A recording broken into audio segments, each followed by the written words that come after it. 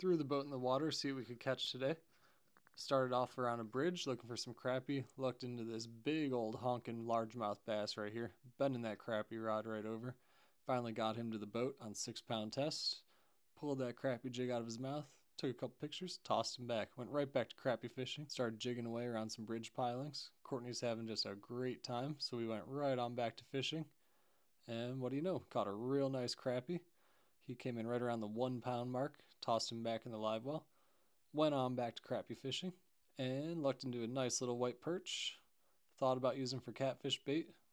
Ended up tossing him back. Those crappie jigs, they catch everything. After that, trolled around for a little bit of striper. Wasn't long before we finally had a rod going down.